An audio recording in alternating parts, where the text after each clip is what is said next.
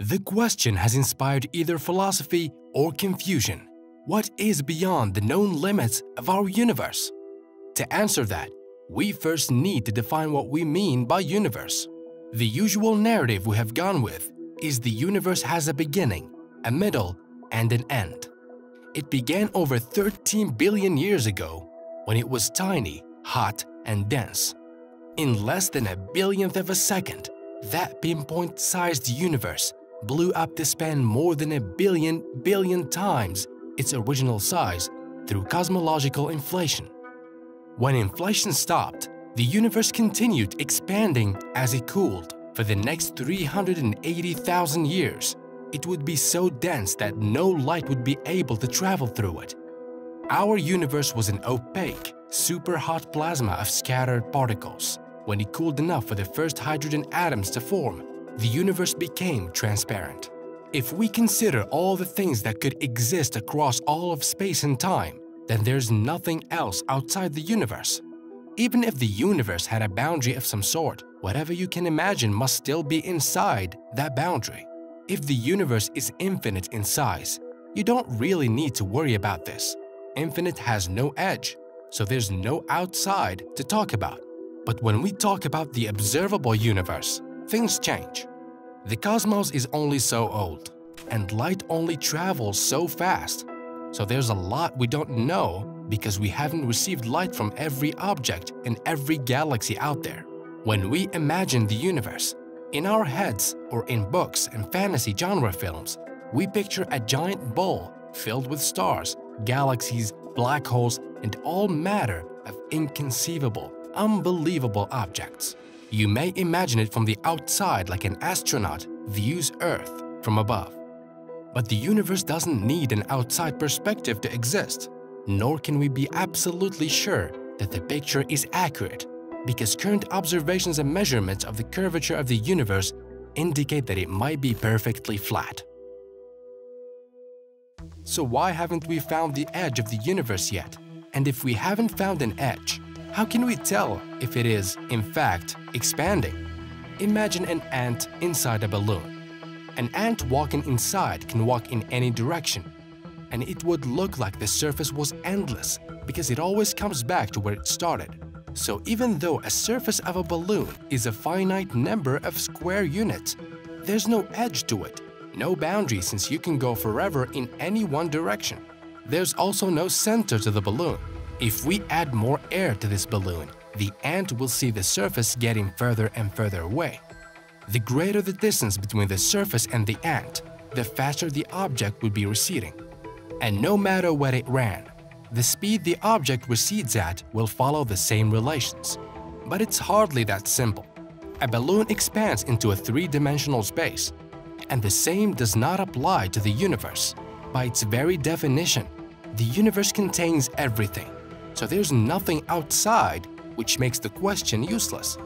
Physicist Stephen Hawking said that if it is true that the universe came from nothing and brought everything into existence, then asking what lies beyond the universe would be to ask what lies north of the North Pole.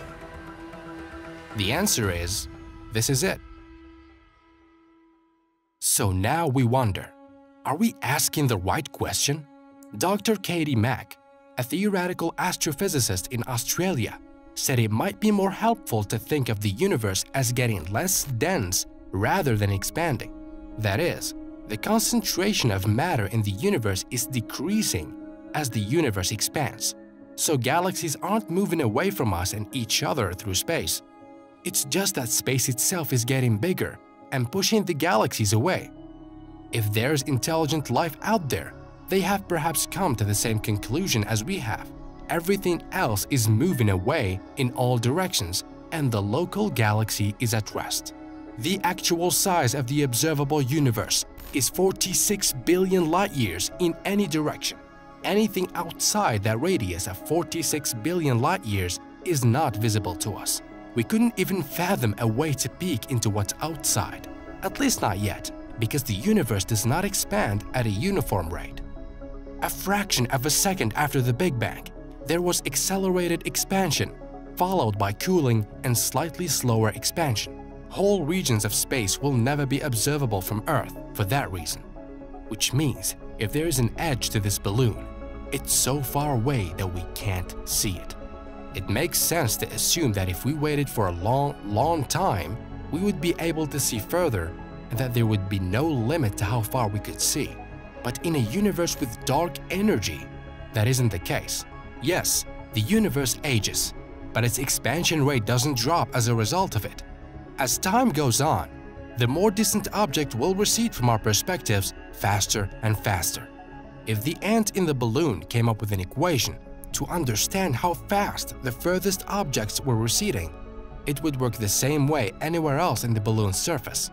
There is a lot of the universe left to discover, but there's a limit to how much will be observable to us. What we see now may once leave our sights, but on the bright side, we would then know what lies outside the observable universe. Based on the expansion rate and the amount of dark energy we have, and the present cosmological parameters of the universe, we can calculate the future visibility limit. Right now, in a 13.8 billion-year-old universe, we can see 46 billion light-years, and we know there are galaxies out there, right now, whose light is on the way to Earth but just hasn't had the opportunity to reach us yet. If you added up all the galaxies in parts of the universe Earth can see but can't access, you'd find that there are more galaxies hidden from us than there are visible. Scientists estimate an additional 2.7 trillion galaxies waiting to show us their light, on top of the 2 trillion we can already access. We roughly view only 43% of the galaxies we might one day see. Knowing that, we can assume that the unobservable universe wouldn't be too different from what we can already see. The way we know that is through observations of the cosmic microwave background and the large-scale structure of the universe. If the universe was limited, or its properties began to change the further we saw, we would be able to detect that. From what we can see, the universe is neither positively nor negatively curved. So if it does curve back on itself, the unobservable universe is at least 250 times as large as the presently visible part. Could we ever see that far?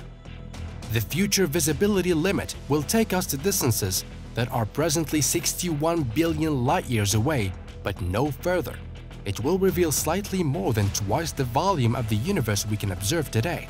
On the other hand, the unobservable universe must be at least 23 trillion light-years in diameter and contain a volume of space that's over 15 million times as large as the volume we can observe. It's unlikely we will ever be able to view what happened the first few moments after the Big Bang. Those moments are far back in history now. And if we found a way to glance far back enough, the opaque, superheated plasma that existed in the early moments would block our view. But in the meantime, there are other observable phenomena such as primordial gravitational waves, primordial black holes, and yet-to-be-found galaxies. And until then, the story of our universe and what lies outside the observable universe will continue to be debated and written about.